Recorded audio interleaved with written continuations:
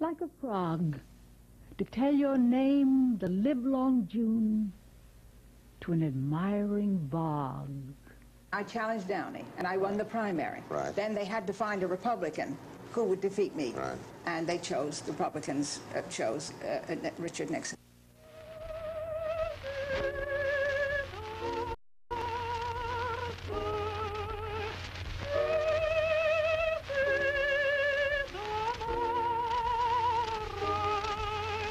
The pictures you are seeing and the voices you are hearing belong to an extraordinary woman whose three distinct yet interlocking careers have touched lives all over this country and abroad. As a stage actress and a star, she made theatrical history starting in 1922 with the William Brady production of Dreams for Sale. She reached the top of the operatic world, singing Tosca, Manolesco, and Aida in Munich, Vienna, Salzburg, Los Angeles, San Francisco, and New York. And she served 3 distinguished terms in the U.S. Congress as a representative of the 14th District of California. In the House of Representatives, she was assigned to the Foreign Affairs Committee. She was a delegate to the Second General Assembly of the United Nations. She co-authored the McMahon-Douglas bill that returned atomic power to civilian control. In 1950, at the urging of the California Democratic Party, she ran for the U.S. Senate against Republican Congressman Richard Nixon and was defeated in a campaign that launched the new era of dirty tricks in politics. Although defeated for the Senate, her campaign was a great personal victory of integrity. Since that time, she has traveled the globe, urging attention to all manner of pressing problems. She has been an inspiration to her generation and 2 new ones. Her name is Helen Gahagan Douglas. She's 79 years old, and in July of 1979, I had the rare chance to talk with her in her Manhattan apartment. I always have been. That you're what? An optimist. Yeah, you are. You are. No. You can see that in your face. Helen Gahagan Douglas, it's a pleasure to be with you, but may I, for the purpose of our conversation, simply call you Helen? Of course, All right. Now, I want to ask you, we're coming up to the 5th year since Richard Nixon resigned from the White House. I wonder if you'd like to talk about him. I really don't want to talk about him. That's wonderful. Do you mind? Not at all. Why not? Why not?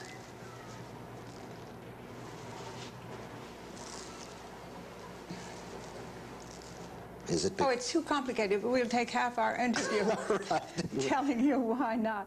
But the man, he didn't hurt me. And I'm just glad to be free of him, you know? I really don't like him.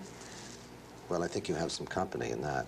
You know, I want to talk to you because we have such a fascinating life to talk about when you consider not only your career in politics and your career as an actress and your career as a singer. I think there's nobody in the world that has those 3 particular major landmarks in their life. But I think a lot of people would be interested, as I know I would, to find out a little bit from you about your theater work, because I think it is true that you're practically the only starring actress that never got a bad notice. You want me to start at the beginning? Sure, absolutely. Well, I always wanted to act. And we were a family in which I could have tutors, and so I always kind of planned it, you know. But when I didn't know what acting was, I was acting in front of a mirror when I was a little girl, and making up stories, and dancing, and singing, and just making up stories for a half hour, an hour. Just that was the kind of the way I played house, was to make up stories. All right. And so then when I matured, was in my teens, and I went to a little private school, which is still there, Berkeley Institute in Brooklyn on the Park Slope. I was very fortunate because I had a great teacher, Elizabeth Grimball, and she'd just come up from the South, and she was the head of the drama department. And just happened, it was lucky that way. I always had good teachers, and sometimes great teachers. And life is luck, you know? You have to work, and you have to have some talent, but also it's opportunity, and being ready to take advantage of the opportunity. So anyway, when it became obvious that I really was serious about the theater, then it became a matter of great consternation to my father. Yes. father insisted I had to go to college. I prepared for Barnard. You have to pass, at that time, I think they still do, you had to pass the board examinations, and you also had to pass special examinations in sight, in Latin, or Greek, or French, or German. You had a modern one in that. This was at Barnard in those days? This at Barnard, yeah. Right. And so when I managed to do this, I think it surprised Father, but he said, all right, you can go to Barnard, although he knew I was closer to the theater. Like a long story short, after 2 years working in the theater all the time at Barnard, I did a professional play, and I was seen, and it was in the William A. Brady Theater, and he saw me, and I hadn't been playing it more than a week when he asked me to come and do the star part, to read for the star part of a play that Alice, his daughter, Alice Brady, was supposed to play, and she didn't want to, called Dreams for Sale. Dreams for Sale. Alice Brady, I should explain that, of course, William Brady and Alice Brady, father and daughter, were most prominent theatrical people. Now, we're talking, of course, about 1922, as I recall. We're talking 1922, yes, 1922. And Dreams for Sale was your first big role. Well, it was only the second one I had. The first one was about a week, 10 days, if it was that. And it was overnight I was made with the notices. And that upset me, because I knew I could act, you see. There was never any doubt in my mind that I could act at all. But I didn't like people to go on so about it. That made me nervous, you know. I was afraid it would make me self-conscious. And so it started that way. And then I went from, and then he wouldn't open in Dreams for Sale unless I signed a 5-year contract. That was rather an interesting evening. And because he was sure that it would be I would be a success. And then I had to tell Father. Mother was up in Vermont with the rest of the family. And I had to tell him about the 5-year contract. He thought it was all amateur stuff up to now, you see. And he said, well, you can't do it. You can't do it. You're going back to Barnard. And so Harry Wagstaff Gribble, do you remember him? Yes, of course I remember. Who wrote the comedies. Right. You know? And he stayed up with Father practically all night, and I'd hear their voices down 2 flights, arguing with him, you see. Let her do it. So then I went to the theater the next night, and Cromwell, who had the producer of the first play, came and he said, Helen, it'll be all right. For heaven's sake, sign the contract. Brady really won't.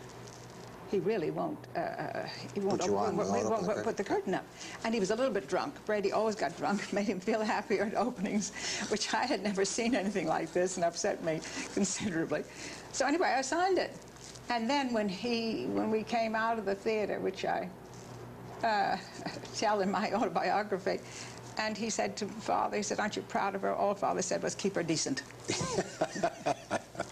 You know, your father was a very important part of your life, and your mother both. And I'm surprised a little bit because your father, after all, was descended from a very highly individualistic woman, your grandmother, who was an important figure in Ohio politics and an early person to support women's rights. That's right. But he wasn't against anything like that. He was against the theater. He didn't think nice women went into the theater. That was just very simple.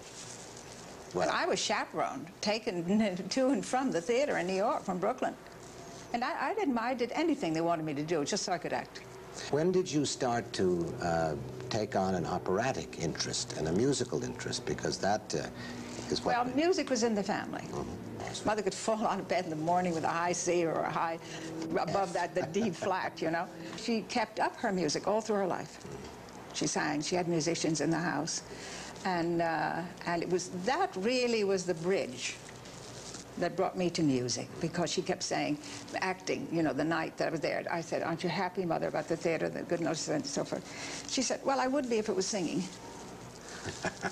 She didn't think acting was anything in comparison to singing. So when once Bambushek was at the house, you remember the conductor? Giuseppe Bambushek, yeah, right. Giuseppe.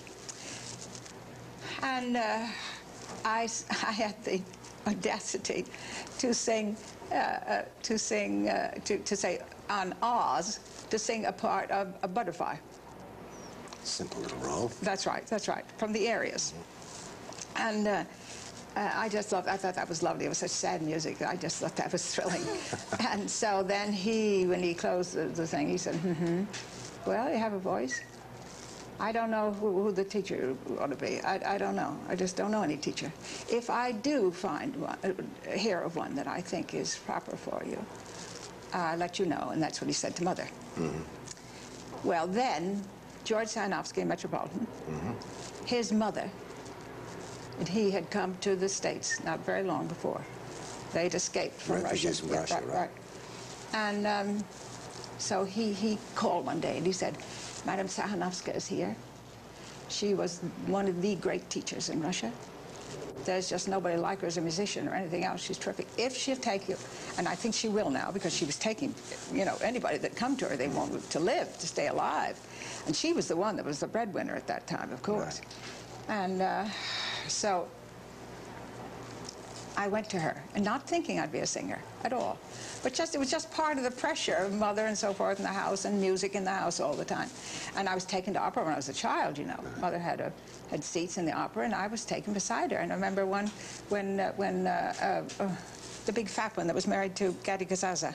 Oh, Florence Alder? Alder. Was it Alder that was so fat, so That's enormously right. fat? And she sang, didn't she sing in Pagliacci? She did indeed. Yes, she did. And she rolled on the floor, you know, where she was writhing with emotion over her lover that she couldn't be with or something, or she'd just been with him or something or other. And I said to Mother, oh, it's disgusting. It's absolutely disgusting. She said, close your eyes and don't look. You're supposed to listen.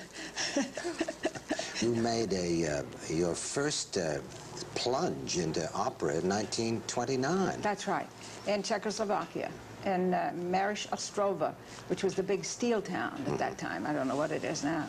And that was arranged by someone who was in the Metropolitan Opera House, Pavel Ludikar. Oh, yes. And he was the big Czech singer. He'd passed his prime, I would say, but he was the first baritone.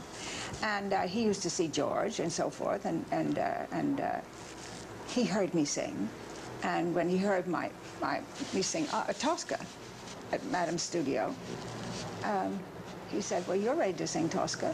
I'll arrange a performance this spring when we're finished here, if Madame Sahanovska agrees. Well, and she was right there, and she agreed. And so that was the first. That's quite a plunge from singing lessons to singing Tosca. I sang with it. Well, she was such a perfectly magnificent musician that when she accompanied me, it was as if an orchestra was accompanying me. So that I sang with the orchestra in the rehearsal, not the performance, but the rehearsal, as if I'd always sung with an orchestra. Marvelous. Well, you sang Tosca with an interesting young conductor, I believe. Later, yes, in Salzburg, in the opera house there, but not at the festival time, right. out of the festival time, with Von Karajan. Right. Yes. He was very young then. Yes. So were you. Yes, but I think probably I was about 8 or 10 years older than he was. Well, I think that to have sung with Karajan in those days marks you as an artist of special variety. Now, you came back after making your debut in opera in 1930, and David Belasco got you involved in something, I believe. No. Tell me I'm wrong. Just before I went to Europe, just before I went to sing Tosca, David Belasco, I was under contract to George Tyler, and I had begged George Tyler to let me out of my 5-year contract with him, because from Brady I'd gone to Tyler. And it was finally arranged. But I did go back and play for him Diplomacy, All-Star cast of Diplomacy, while I was studying still with Madame. And we sailed for Europe. Belasco sent for me, I'm digressing, just before, gave me the script of Night and the Other and said, would you please, I want you to play this. And that I'd never been with him. This was the play Tonight or Never, right? Tonight or Never, yeah. And of course, in those days, to be asked by Belasco to be a star in one of his plays, people usually jumped at it.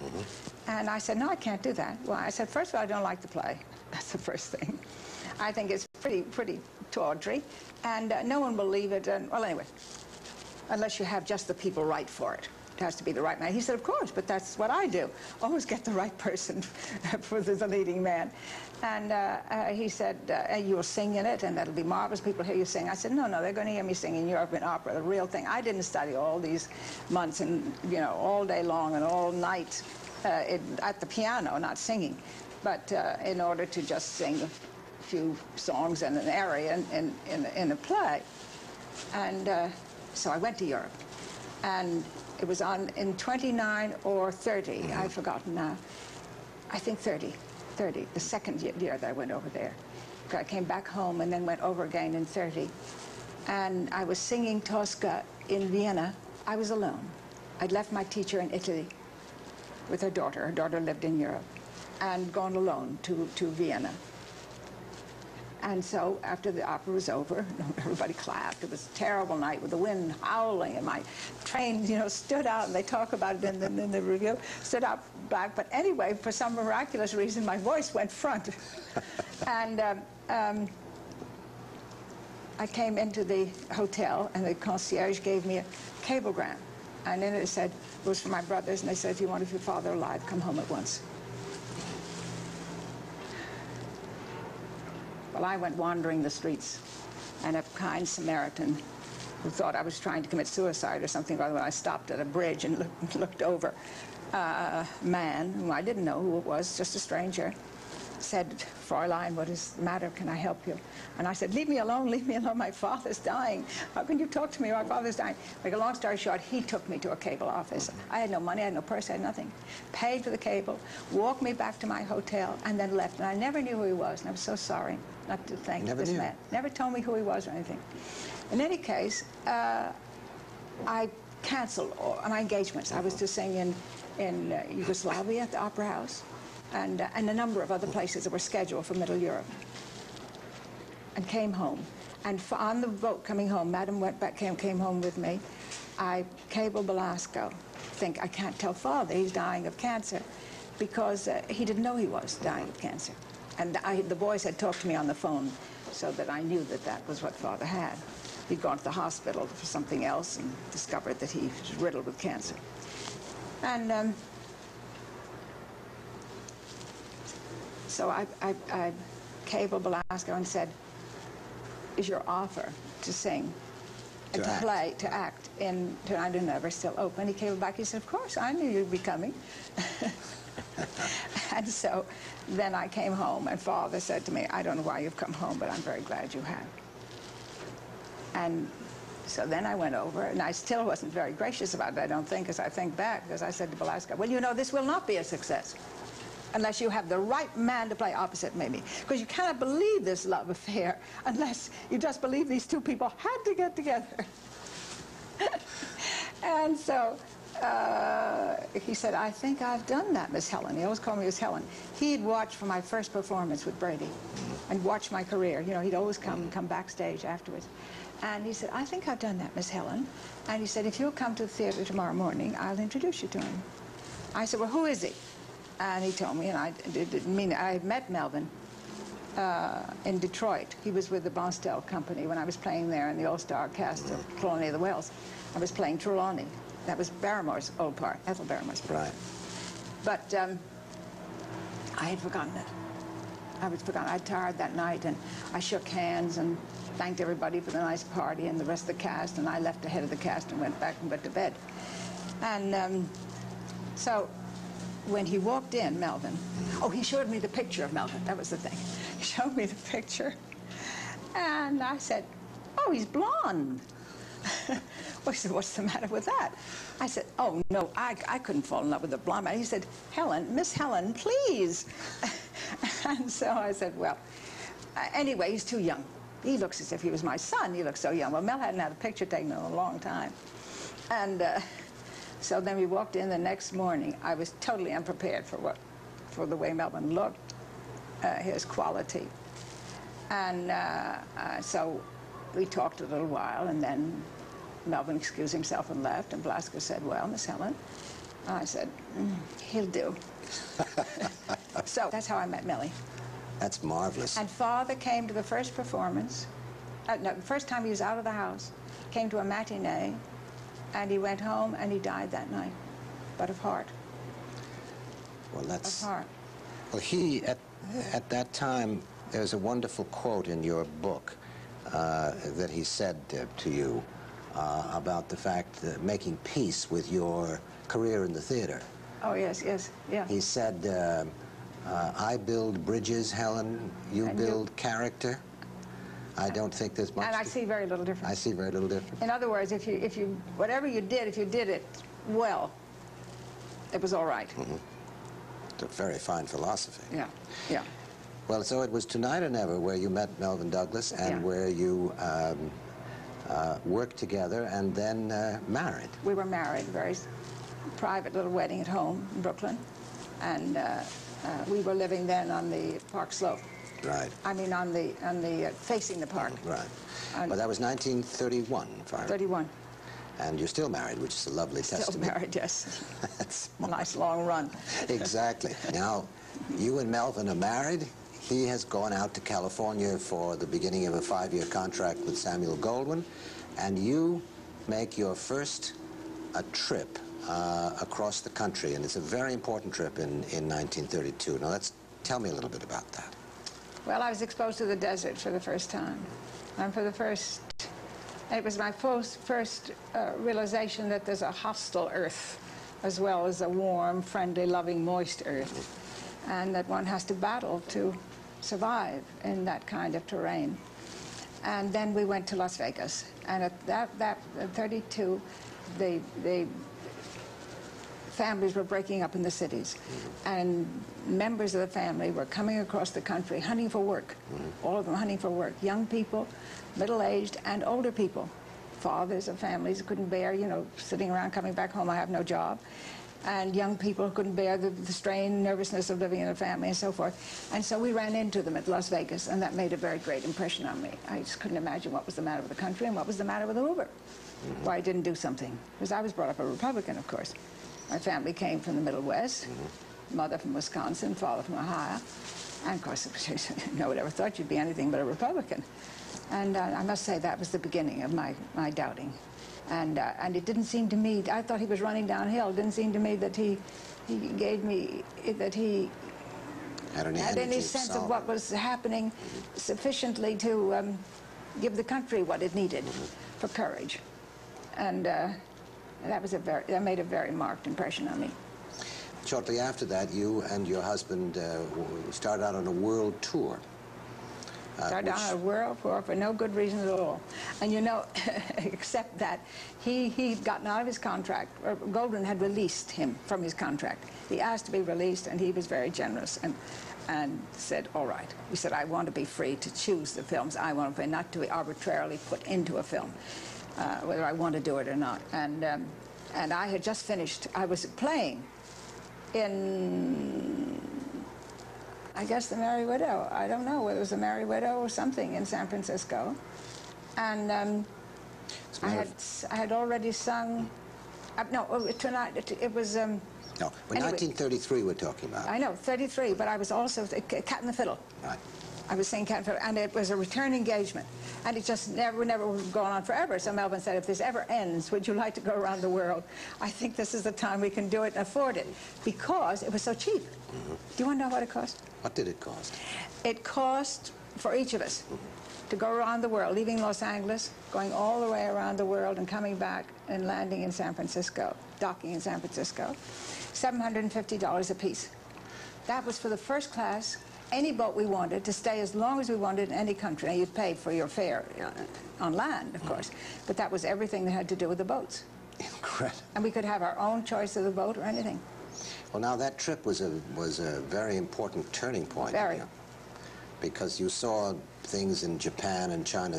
Speak a little bit about that. Yes, well, I saw Israel. Most important was not only China and Japan. I was aware when we were in Shanghai. Shanghai had already been bombed by the Japanese. It was kind of a one bombing and then left, but still, there had been bombing. But what impressed me the most of all was in the Middle East. The difference between what was happening in Cairo and Egypt, and then what was happening in Israel. And then Israel became the welfare of the Jews there became a abiding interest in my life. Before I went to Congress, in Congress, and the years after that. So that was very important. Now, shortly after your return from that 1933 trip around the world, in 1934, you had your one and only experience making a movie. Is that right? That's right. And the reason I had that one and only experience was I had turned down pictures. I wasn't interested in pictures at all. Mel and I decided we wanted to be together playing, because I'd been playing and then he'd been playing something else. He directed a play that I did about the Brontes and so forth. It was an all-star cast too. That was a lovely play. Dan Tothro's. But then we had our friend Dan Tothro and George O'Neill wrote us a play about the gold rush days in San Francisco and the great crack when the market broke out there. And the Theater Guild put on the play about the same subject just before us, the week before. And they had a better play than we had. So our play, which was beautifully done and set, I mean, beautifully set and done and so forth. Mel directed it, and we played opposite one another. And we couldn't keep it going, you know. It was all our money. Now, no one ever put their own money in a play. That was foolhardy, but we did. So right at that moment, a telegram came from the coast asking if I would do She. And so I had read She in my teens. H. Rider Haggard. H. Rider Haggard's book, She. I always liked it, and I thought, well, they can't do anything to She. That'll be, you know, little did I know what they could do with She or anything else.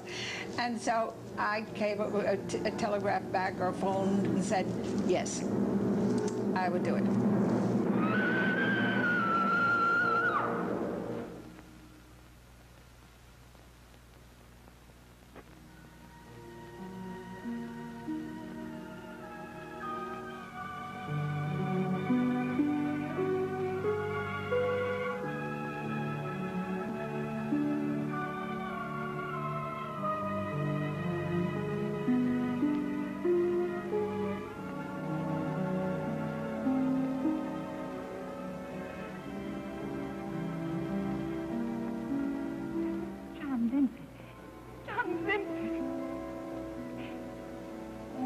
Love, my dearest love.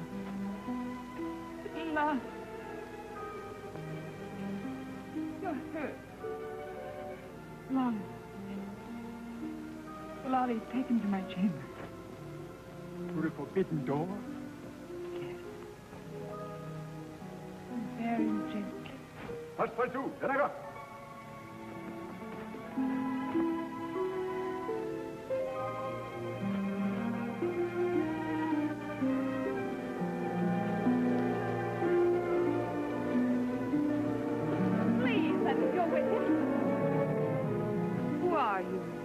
You are his wife. No, I'm nothing to him. But he needs someone. He will not be alone. Before she dies, after 1,000 years. What was interesting, you see, in the book, and I'm not going to digress about She, there's enough been talked about that, but was, if one could live forever, what would you do with the time? It's not easy to live forever. It's not easy even to have a long, long life, you know. Of course, in her case, according to Rider Haggard, all her wits were about her, and she had her strength, so that there wasn't the fact that she was weakened and was uncomfortable. But still, even so, just the time. Yeah. Just the time that it takes. What do you do? And that was her unhappiness, of course. In '37, I decided to pick up my career where it had broken off when Father As a singer. was dying, as a singer. Right. And to pick it up in Europe with the same manager that had handled me before, and that was the same man that had Von Karajan. We were his two artists, and so he arranged a tour through Middle Europe. I cabled him that I wanted to bring. I was worried about Hitler. Melvyn was worried about Hitler, and I cabled him that I didn't want to be booked into Germany, and that I wanted to bring my own accompanist. And he cabled back, and I told him what his name was. And he cabled back, it's inadvisable for you to bring your own accompanist. You should have an accompanist from here. Well, we were suspicious of that, but not sufficiently to do anything about it. Do anything about it. And I don't know that he was a very likable man, and I'm not sure that he was a Nazi or was supporting Hitler, although, well, anyway, I'm jumping ahead of myself. Yeah. But so you say during that tour, right. Let me start at the beginning, Right. Otherwise I'll confuse you and anybody listening to us. During that tour through Middle Europe, again, the anxiety of people was expressed as to what Hitler was up to, what his military machine that he was building meant for Europe.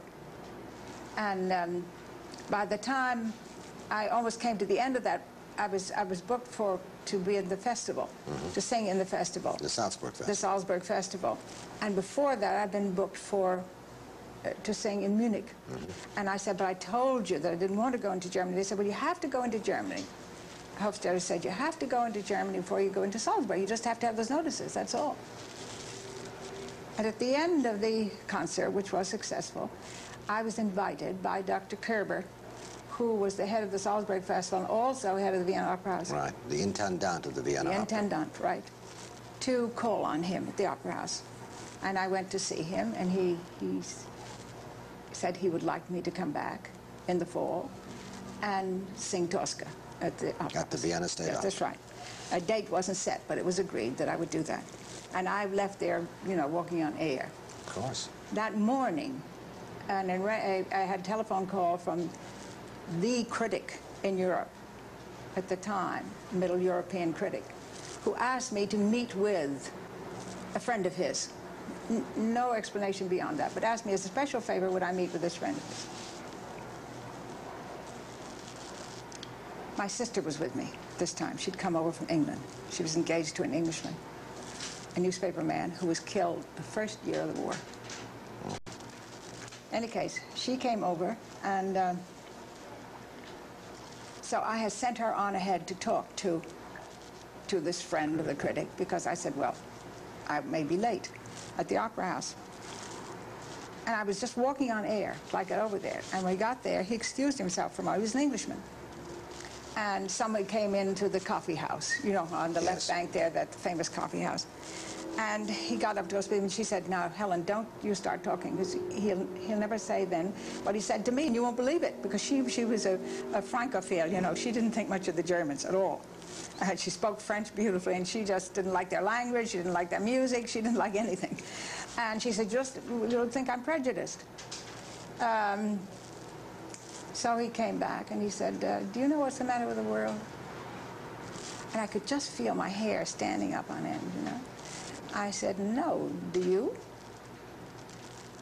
And he said, yes, the Jews. And then he said what Goering, Goebbels, and Hitler said in those years that followed at that table. And I thought I had been hit in the solar plexus, because then it seemed to me that all the artists I'd been with, those Austrians, there had been no criticism of Hitler, you know, generally. There'd been nothing. No anxieties of what was happening right next door. Right. Because Salzburg's right next door to Munich, and Munich's in the heart of Germany. And I thought, oh, they're all Nazi. And here this critic had been a friend also of Joseph Marx. Joseph Marx, the composer. Right. I had sung a group of his songs every place, and every place I sang them, he accompanied me. And I thought, maybe they're all Nazis. Maybe the only thing they want is to make sure they're going to get a piece of the pie. If Hitler's going to try to see what he can do this time round for Germany in making Germany the key country in Europe to the detriment of all the others, that Austria just wants to be in on it. Well, I think is so. I think generally people agree that Austria was more culpable even than the Germans, more willing to go along. So then I came back to this country and told Melvyn that that I was not going to return to Europe. I came back feeling, you know, here was a world I thought I knew, that I admired wholly, and that I didn't know very much about it. I didn't know anything about the world itself. I didn't know about the politics, the understructure. Only I didn't think in political terms at that time. Just that I didn't know about it. I knew about what I was seeing, the part I was working with, but beyond that I didn't know, and it distressed me. And at that time, tens of thousands of migrants from the Dust Bowl were coming into California. And what interested me and caught first my attention was the fact that some newspapers said they were there and some said they weren't there. How do you mean they weren't there? Just that. That is a way, you know, now with you notice with the gas rationing, if you don't want to accept it and you're not going to, you don't believe it, you don't want to be uncomfortable, why can't you get gas? You say, I don't believe this shortage. You just wipe it out by saying it doesn't exist. The shortage doesn't exist. And so the way you'd wipe out any responsibility for increased taxes or anything of that kind, any sense of responsibility for these poor, miserable people that were fleeing the dust and the drought and coming in hoping for some work that would keep them alive, was to deny they were there, to use them and then have them move on someplace. So it was what happened in '37 that made me very interested in the migrants in the first place. But even that was a slow movement toward anything that you would call political. It was a committee that had been set up called the Steinbeck Committee, named after Steinbeck, the writer. And with his approval, of course, to help the migrants. Basically, it was to raise funds in helping put men in the field to begin to unionize migrants, not just the Dust Bowl migrants, just people who worked, yes, day labor. Right. And they called Melvyn about the migrants, the Dust Bowl migrants, and asked him if they could use our patio. We just moved into a new house and we had a big patio. And because they wanted to raise some money for these migrants. And so Melvyn said yes. And Melvyn was working at the studio, so he couldn't be there. And I had just given birth to a second baby.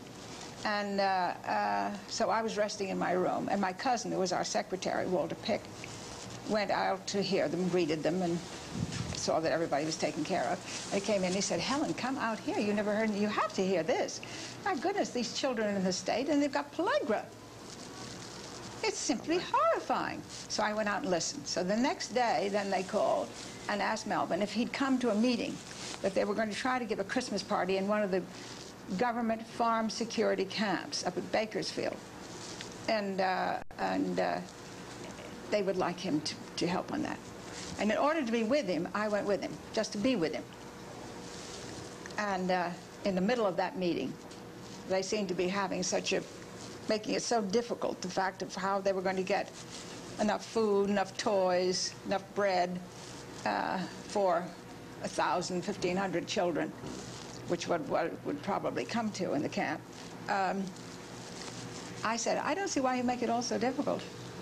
I think if you go to the meat men and tell them these children have pellagra and they're in this condition, you've seen the condition that they're in, they'll all give you meat. It's Christmas. And I said the same thing with the bread people, and the same thing with the toy people. They always have things left over or things that they think are not going to sell so well. And they said, why don't you just do that? Pointing to you. Why don't you just do that, Mrs. Douglas?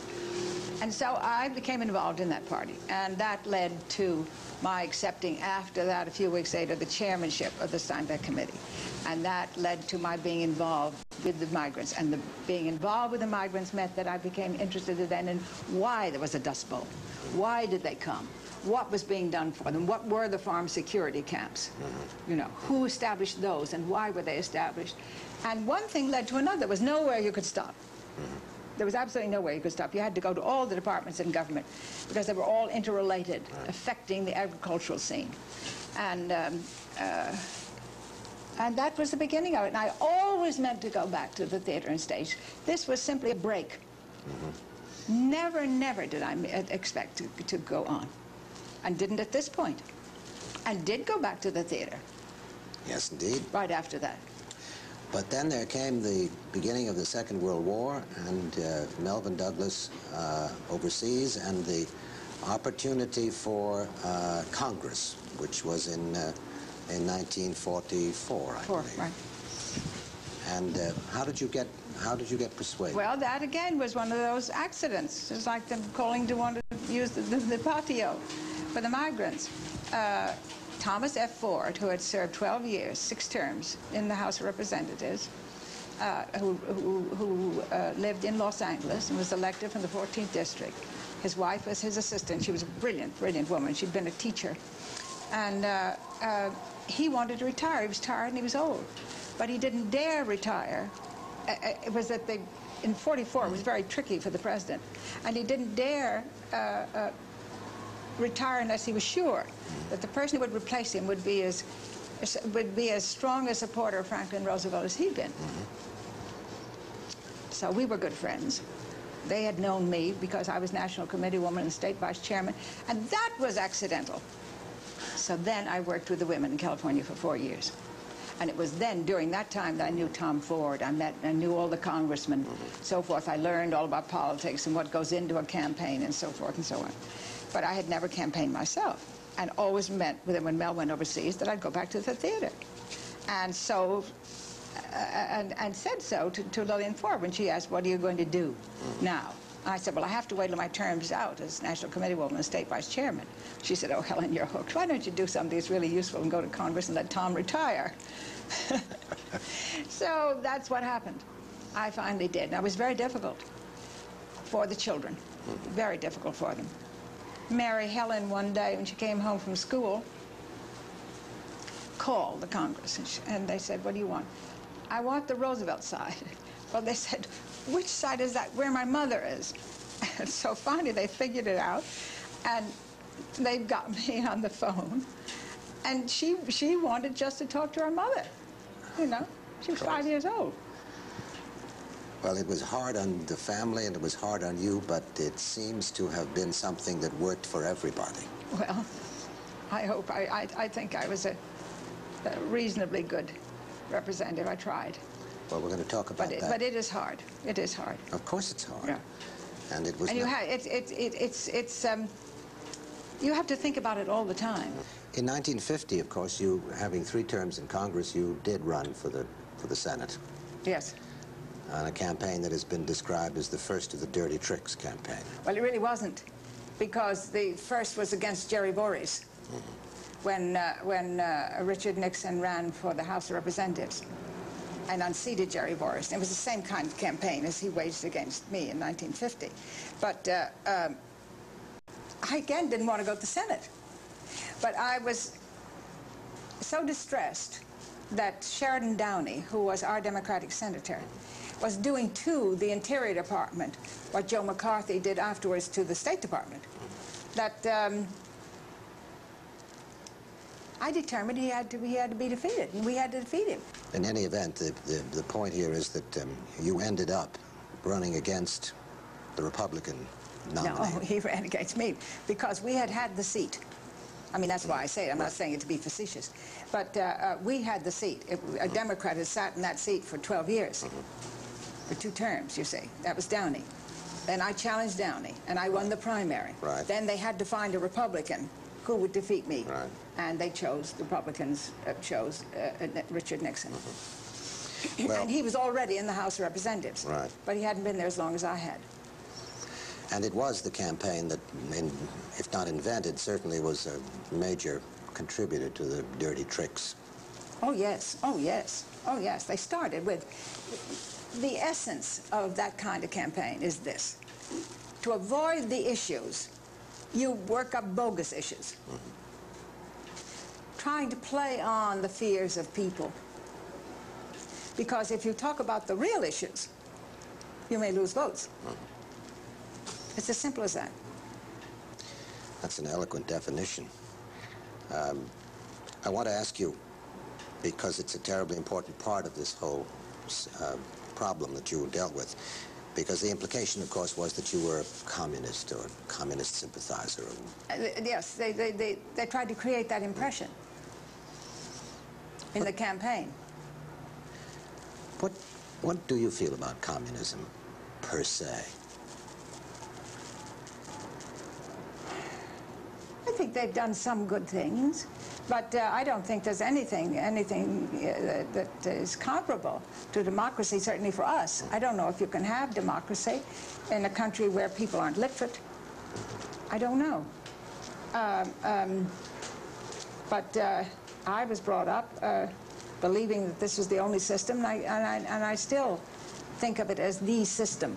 I think that it is good. It is as good as we make it. I think that's a key phrase. It is as good as we make it. But the machinery is all there, and the machinery is not there in a totalitarian government. And communism is a totalitarian government. They have an elite in Russia. And well, we know the story from Russia. There's no sense repeating that. Everybody knows it. And that no matter what, the challenge is this for us, and has been from the beginning with communism. Or if Hitler had prevailed in Europe, would have been the same thing. Except I don't think it's fair to say that Nazism and communism are just the same, because I don't. I think Nazism is worse. But you were making by far worse. But if they had, the challenge from the beginning has been this: can we, in a free country, in a democratic government, provide freedom and bread? All right. They provide bread in communist country, or claim they provide. And they have done quite a remarkable job in all those countries in providing bread, although it hasn't been 100% perfect. But they have pulled up whole masses of people who were suffering before. Certainly that's true in China today. Extraordinary in China what has happened, I think. But that has been the challenge all the way through for us. I think when Khrushchev said, "I'll bury you," that's what he meant. He wasn't talking about bombs. I never thought he was talking about bombs. He was talking about, we will bury you economically. We'll pass you economically. And therefore, then there'll be no competition, because you won't be able to do for your people what we can do for ours. Well, we still have to meet that challenge, I think. I think that's where we are. You knew Eisenhower, Truman, and FDR. What was the difference, do you think, between the three of them? Well, I'd like to just correct a little bit of what you said.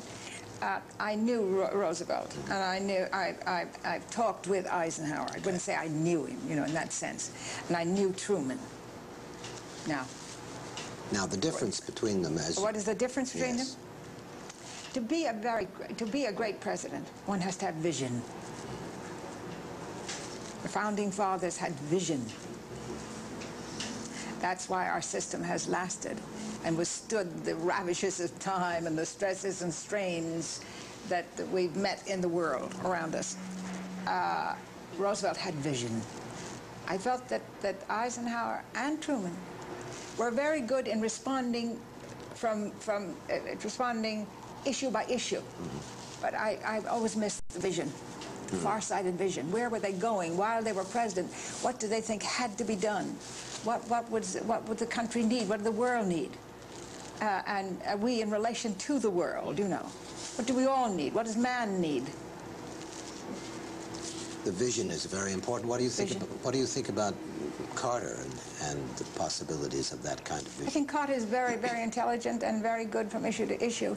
I think that's what we miss. That he has a projection of vision. He has in the human rights, but then that's been around, that's what we stand for, that's what it's all about in democracy. And that's good that he expresses that. I'm not against that. I think sometimes it's not the appropriate moment. By and large, that is good. But I don't see the vision. Roosevelt knew there had to be an end to wars.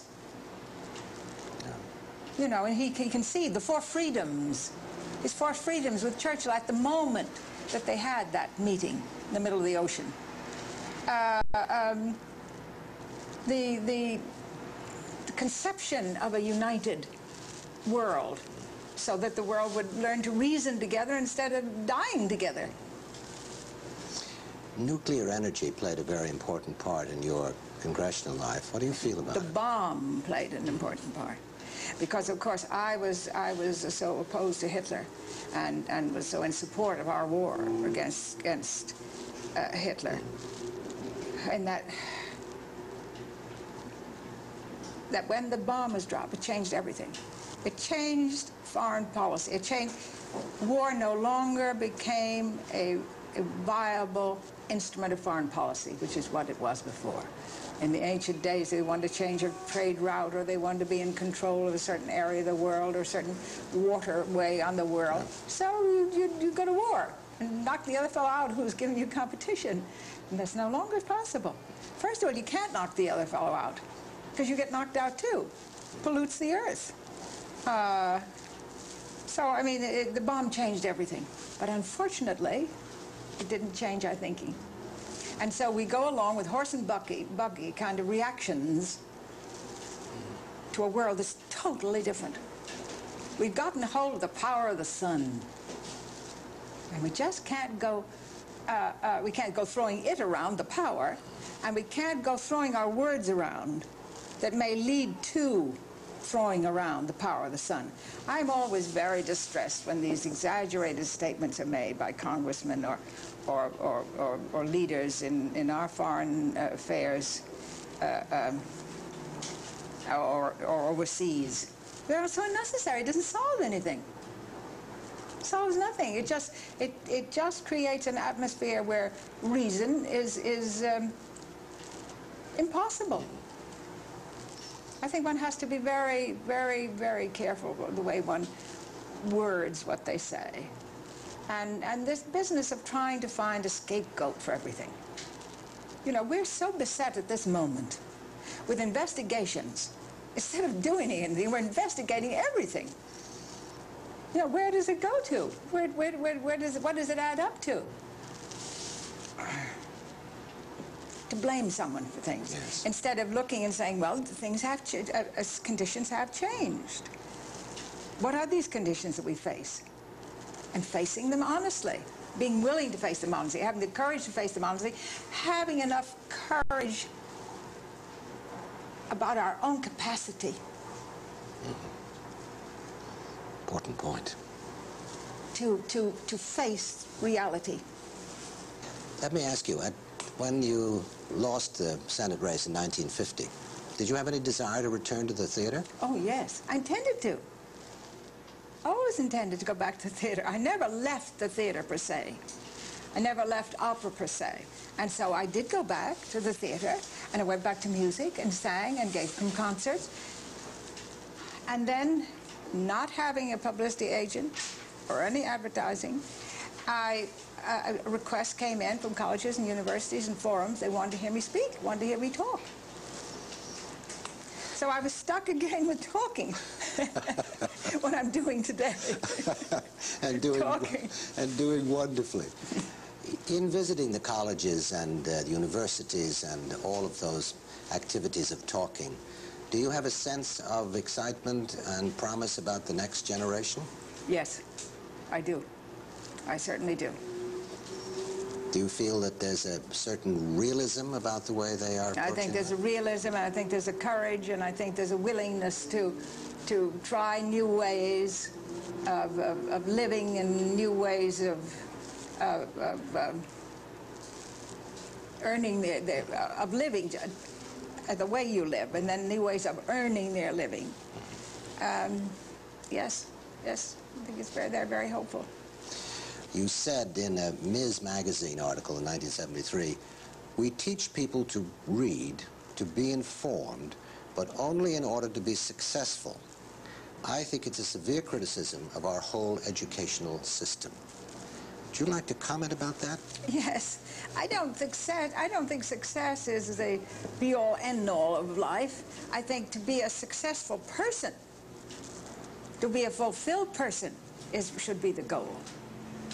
To live up to your best, whatever your best is. I don't mean just making money. To be a success, what I should have said there, I should have added that be a success in money terms, monetary terms. In all of this marvelous time that we've had talking together, the one great thing that comes through in everything is your essential optimism about the human race. Yes. You are basically an optimist. Yes. In the best sense of the word. Yes, I know, and every now and then people say, well, how can you think of it coming? I said, look, You have to do what you can do. So you've only got a very narrow area in which to work. But you must do the best you can within that area. You must make the greatest contribution you can make within that area. And you can't do more. There's no sense moaning about the fact you don't have a great big playing field to work in. You don't have it.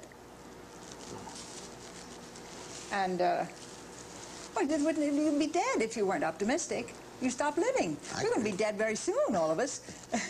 You know, plenty of time for that. And I think extreme pessimism is just that. It's just that. Well, you, with the 3 areas of your life, all of which have been exciting and have given so much to people in the theater, in the music world, and in the world of statesmanship, politics, if you had it to do all over again... Same way. You'd do it the same way. Yeah, I think so. Given the same circumstances. Yes. Given the same circumstances, yes. I would do the same. I would had to be. I was blown out of myself when world events made it impossible for me to simply concentrate on my work, on my voice, how I was interpreting this song or that opera or that part of the opera. I had to think of people. I was blown right out of myself. And for some people, they could go on with that. I couldn't do the 2 things at once. I either had to do I had to be in public life or in the art world. Couldn't do them both at once. And yet they did manage to overlap. Yes, they overlapped. I like They overlapped. I like very much what Heywood Broun said about you a few years ago when he called you the 10 most beautiful women in the world. I think it was America. You know well, what it was? All right. We'll limit it to America. It was you know, they had a competition. That was what I did tonight, did Dreams for Sale. And he said, oh, let's finish the competition now. She is the 10 most beautiful women in America. I think it's America. I don't know. Anyway. But it's a splendid way of ending our discussion. Oh, thank you, Skylar. It's been a pleasure to talk with you. It's been a pleasure to talk with you and an honor.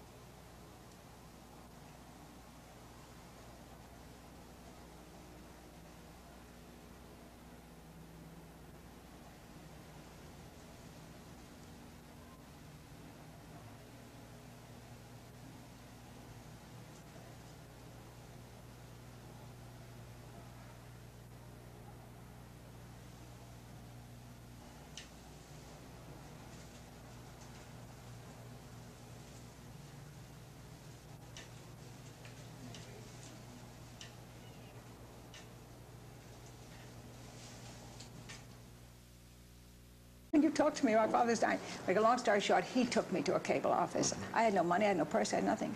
Paid for the cable, walked me back to my hotel, and then left. And I never knew who he was, and I was so sorry not to thank this man. Never told me who he was or anything.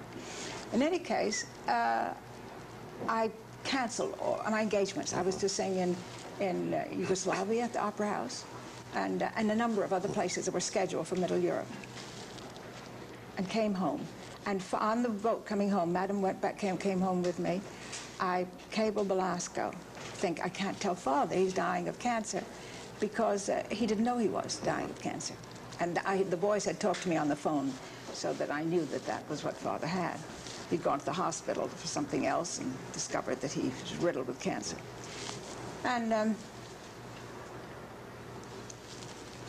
so I cabled Belasco and said, is your offer to sing, to play, to act in Tonight or Never still open? He came back, he said, of course, I knew you'd be coming. And so then I came home, and Father said to me, I don't know why you've come home, but I'm very glad you have. And so then I went over, and I still wasn't very gracious about it, I don't think, as I think back, because I said to Belasco, well, you know, this will not be a success. unless you have the right man to play opposite maybe. Because you cannot believe this love affair unless you just believe these two people had to get together. And so he said, I think I've done that, Miss Helen. He always called me Miss Helen. He'd watched for my first performance with Brady and watched my career. You know, he'd always come backstage afterwards. And he said, I think I've done that, Miss Helen. And he said, if you'll come to the theater tomorrow morning, I'll introduce you to him. I said, well, who is he? And he told me, and I didn't mean it. I had met Melvyn in Detroit. He was with the Bonstel Company when I was playing there in the all-star cast of Colony of the Wells. I was playing Trelawney. That was Barrymore's old part, Ethel Barrymore's part. Right. But I had forgotten it. I'd tired that night, and I shook hands and thanked everybody for the nice party and the rest of the cast, and I left ahead of the cast and went back and went to bed. And so when he walked in, Melvyn, oh, he showed me the picture of Melvyn. That was the thing. He showed me the picture, and I said, oh, he's blonde. Well, he said, what's the matter with that? I said, oh, no, I couldn't fall in love with a blonde man. He said, Helen, Miss Helen, please. And so I said, well, anyway, he's too young. He looks as if he was my son. He looks so young. Well, Mel hadn't had a picture taken in a long time. And so then we walked in the next morning. I was totally unprepared for the way Melvyn looked, his quality. And so we talked a little while, and then Melvyn excused himself and left, and Blasker said, well, Miss Helen. I said, he'll do. So that's how I met Millie. That's marvelous. And Father came to the first performance, no, the first time he was out of the house, came to a matinee, and he went home, and he died that night, but of heart. Well, that's... Of heart. Well, he, at that time, there's a wonderful quote in your book that he said to you about the fact that making peace with your career in the theater. Oh, yes, yes, yeah. He said, I build bridges, Helen, you build character. I don't think there's much... And I see very little difference. I see very little difference. In other words, if you whatever you did, if you did it well, it was all right. Mm-hmm. It's a very fine philosophy. Yeah, yeah. Well, so it was Tonight or Never where you met Melvyn Douglas and where you worked together and then married. We were married, a very private little wedding at home in Brooklyn. And we were living then on the Park Slope. Right. I mean, on the facing the park. Right. Well, that was 1931, if I remember. 31. And you're still married, which is a lovely testament. Still married, yes. That's a nice long run. Exactly. Now, you and Melvyn are married. He has gone out to California for the beginning of a 5-year contract with Samuel Goldwyn, and you make your first trip across the country, and it's a very important trip in 1932. Now, tell me a little bit about that. Well, I was exposed to the desert for the first time. And for the first, it was my first realization that there's a hostile earth as well as a warm, friendly, loving, moist earth. And that one has to battle to survive in that kind of terrain. And then we went to Las Vegas. And at 32, the families were breaking up in the cities, and members of the family were coming across the country hunting for work. All of them hunting for work. Young people, middle-aged, and older people. Fathers of families who couldn't bear, you know, sitting around coming back home, I have no job. And young people who couldn't bear the strain, nervousness of living in a family and so forth. And so we ran into them at Las Vegas, and that made a very great impression on me. I just couldn't imagine what was the matter with the country and what was the matter with the Uber. Why I didn't do something. Because I was brought up a Republican, of course. My family came from the Middle West, mother from Wisconsin, father from Ohio. And of course, no one ever thought you'd be anything but a Republican. And I must say that was the beginning of my doubting.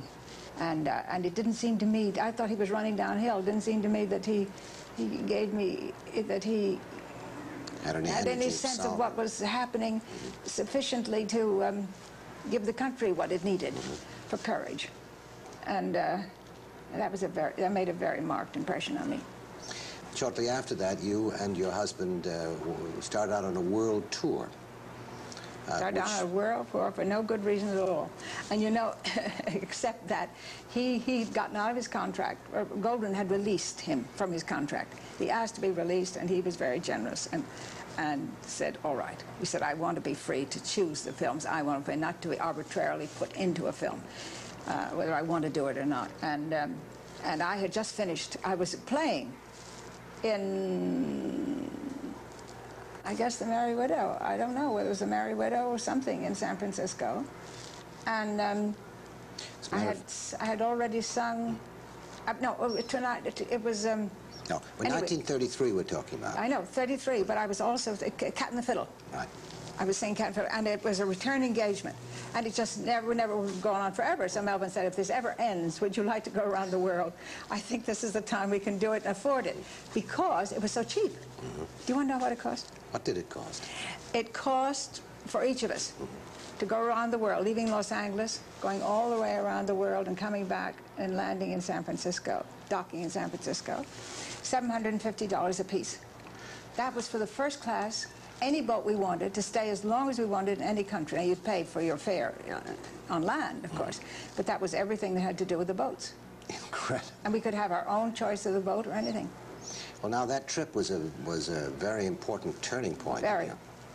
Because you saw things in Japan and China. Speak a little bit about that. Yes, well, I saw Israel. Most important was not only China and Japan. I was aware when we were in Shanghai. Shanghai had already been bombed by the Japanese.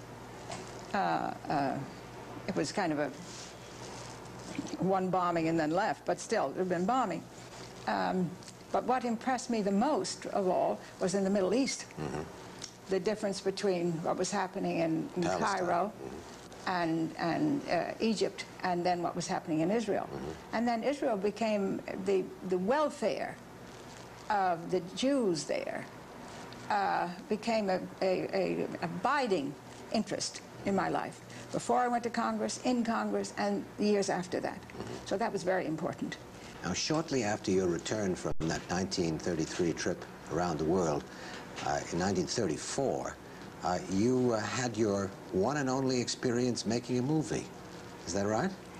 That's right. And the reason I had that one and only experience was I had turned down pictures. I wasn't interested in pictures at all. Mel and I decided we wanted to be together playing, because I'd been playing and then he'd been playing something else. He directed a play that I did about the Brontes and so forth. It was an all-star cast, too. That was a lovely play. Dan Tothrow's. But then we had our friend, Dan Tothrow, and George O'Neill wrote us a play about the gold rush days in San Francisco and the great crack when the market broke out there. And the Theater Guild put on the play about the same subject just before us, the week before. And they had a better play than we had. So our play, which was beautifully done and set, I mean, beautifully set and done and so forth. Mel directed it, and we played opposite one another. And we couldn't keep it going, you know. It was all our money. Now, no one ever put their own money in a play. That was foolhardy, but we did. So right at that moment, a telegram came from the coast asking if I would do She. And so, I had read She in my teens. H. Rider Haggard. H. Rider Haggard's book, She. I always liked it, and I thought, well, they can't do anything to She. That'll be, you know, and little did I know what they could do with She or anything else. And so I gave a telegraph back or phoned and said, yes, I would do it.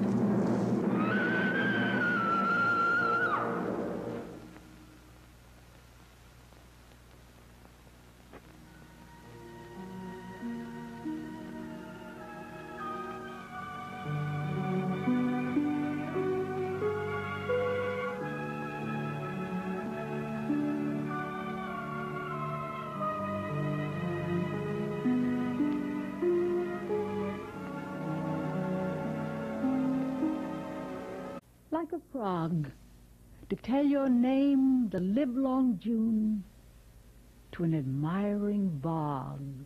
I challenged Downey, and I won the primary. Right. Then they had to find a Republican who would defeat me. Right. And they chose, the Republicans chose Richard Nixon.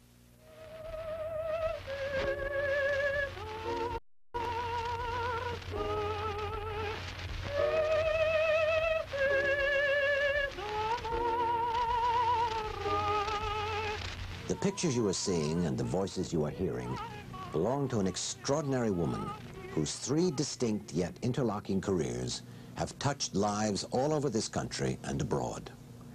As a stage actress and a star, she made theatrical history starting in 1922 with the William Brady production of Dreams for Sale. She reached the top of the operatic world, singing Tosca, Manolesco, and Aida in Munich, Vienna, Salzburg, Los Angeles, San Francisco, and New York.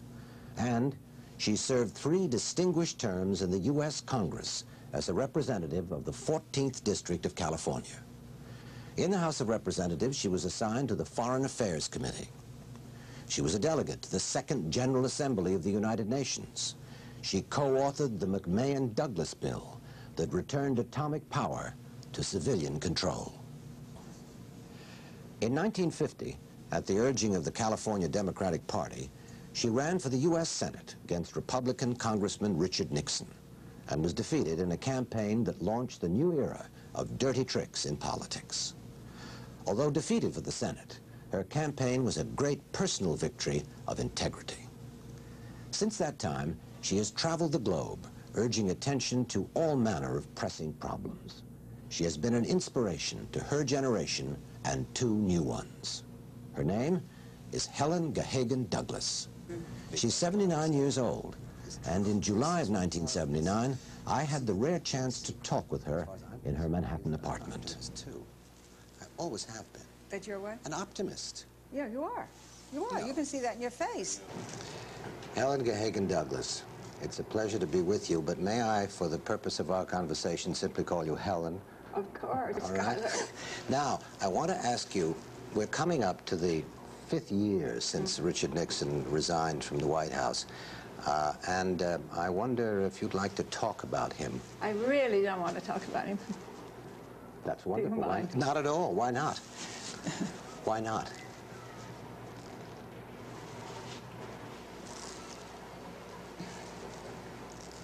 Is it? Oh, it's too complicated, but we'll take half our interview Right. telling you why not. But the man, he didn't hurt me. And I'm just glad to be free of him, you know? I really don't like him. Well, I think you have some company in that. You know, I want to talk to you because we have such a fascinating life to talk about when you consider not only your career in politics and your career as an actress and your career as a singer. I think there's nobody in the world that has those 3 particular major landmarks in their life. But I think a lot of people would be interested, as I know I would, to find out a little bit from you about your theater work, because I think it is true that you're practically the only starring actress that never got a bad notice. You want me to start at the beginning? Sure, absolutely. Well, I always wanted to act. And we were a family in which I could have tutors, and so I always kind of planned it, you know. But when I didn't know what acting was, I was acting in front of a mirror when I was a little girl, and making up stories, and dancing, and singing, and just making up stories for a half hour, an hour. Just that was the kind of the way I played house, was to make up stories, all right?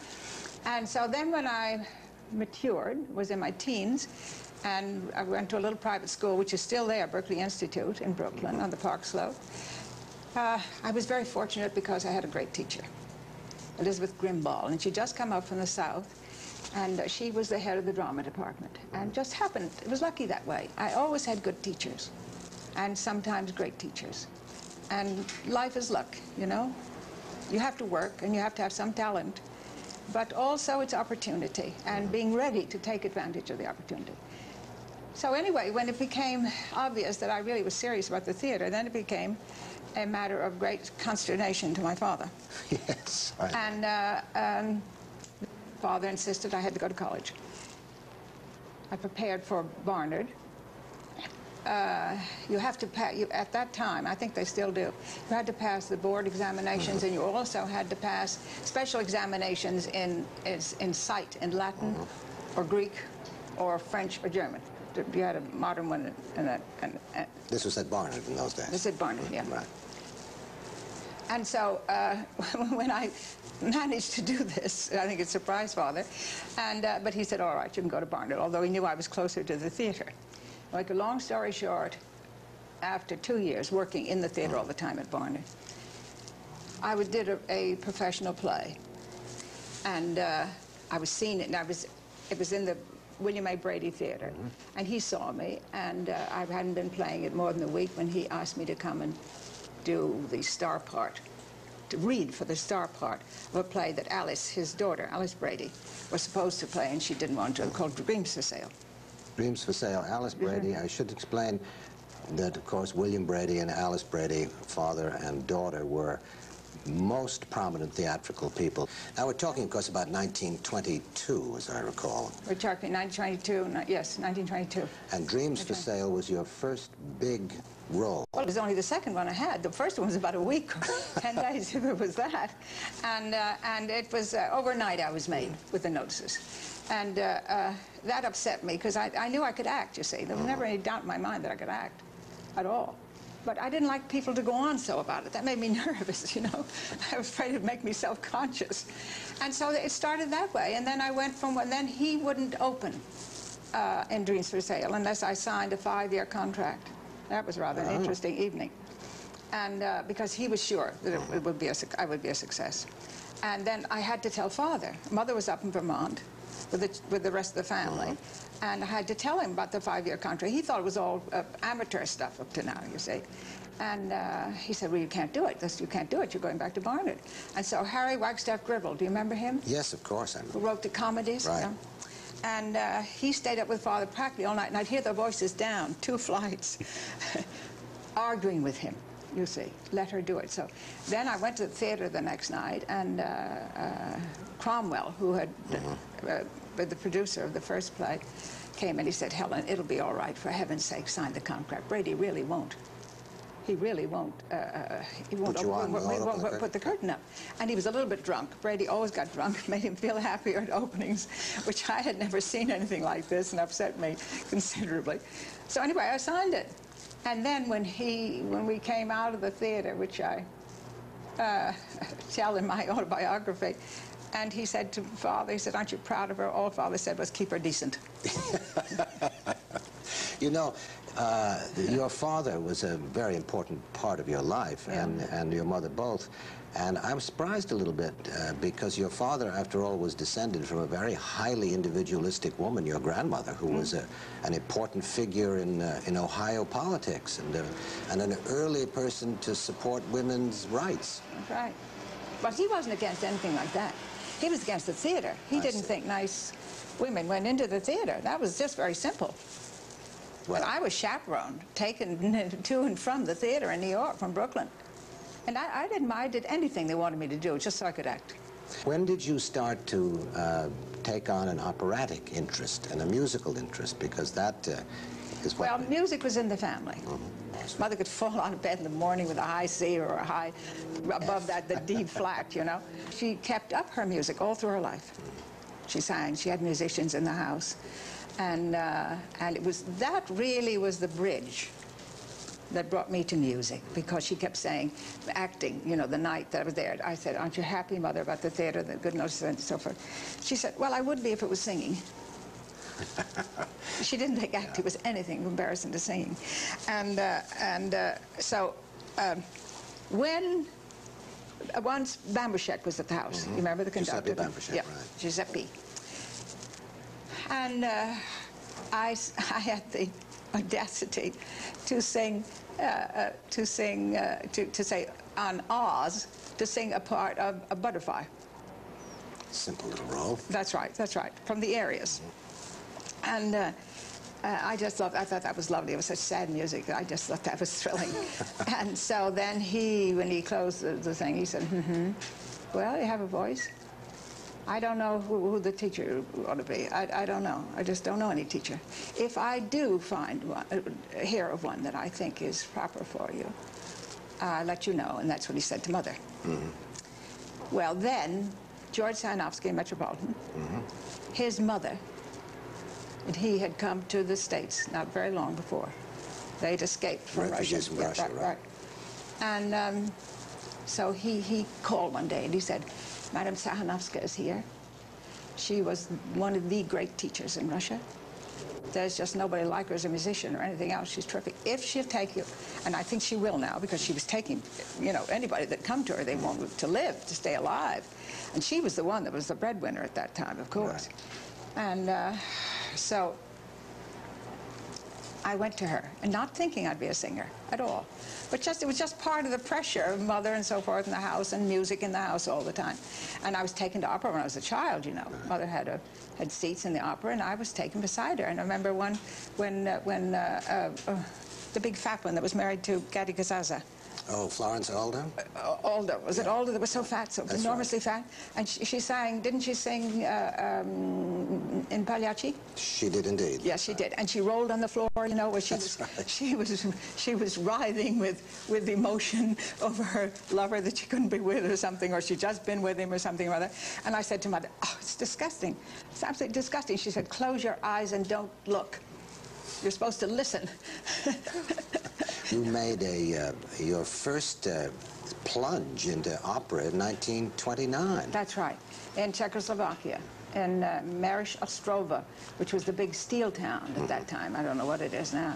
And that was arranged by someone who was in the Metropolitan Opera House, Pavel Ludikar. Oh, yes. And he was the big Czech singer. He'd passed his prime, I would say, but he was the first baritone. And he used to see George and so forth, and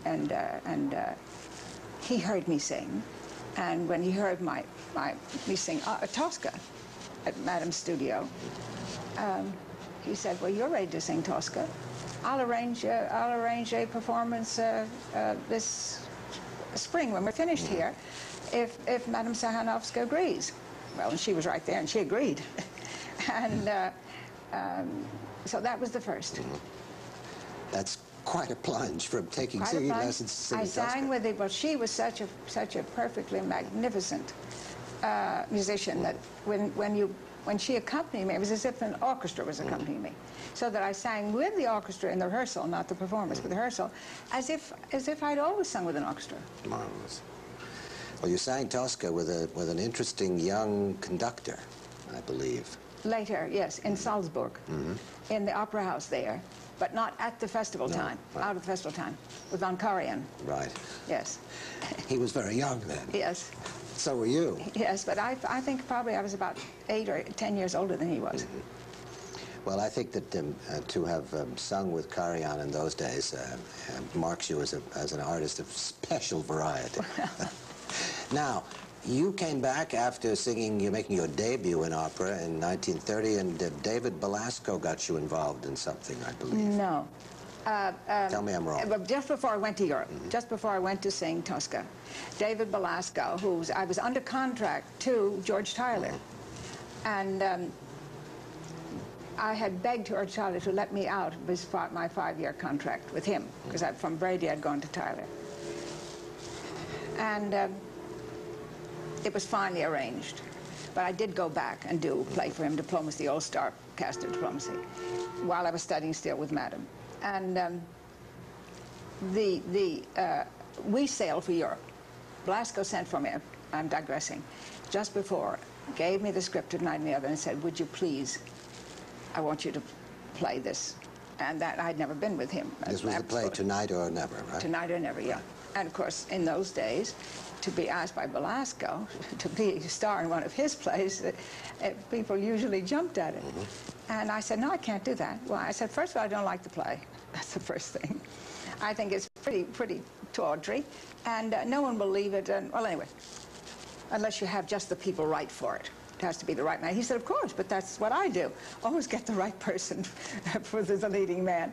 And he said, you'll sing in it, and that'll be marvelous. People hear you sing. I said, no, they're going to hear me sing in Europe in opera, the real thing. I didn't study all these months and, all day long and all night at the piano, not singing, but in order to just sing a few songs and an aria in a play. And so I went to Europe. And it was in 29 or 30, I've forgotten now. I think 30, the second year that I went over there. I came back home and then went over again in 30. And I was singing Tosca in Vienna. I was alone. I'd left my teacher in Italy with her daughter. Her daughter lived in Europe. And gone alone to Vienna. And so after the opera was over, everybody clapped. It was a terrible night with the wind howling, and my train, stood out, and they talk about it in the review, stood out back. But anyway, for some miraculous reason, my voice went front. And I came into the hotel, and the concierge gave me a cablegram. And in it said, it was for my brothers, and they said, if you want your father alive, come home at once. Well, I went wandering the streets, and a kind Samaritan who thought I was trying to commit suicide or something, when I stopped at a bridge and looked over, a man whom I didn't know who it was, just a stranger, said, Fräulein, what is the matter? Can I help you? And I said, leave me alone, my father's dying.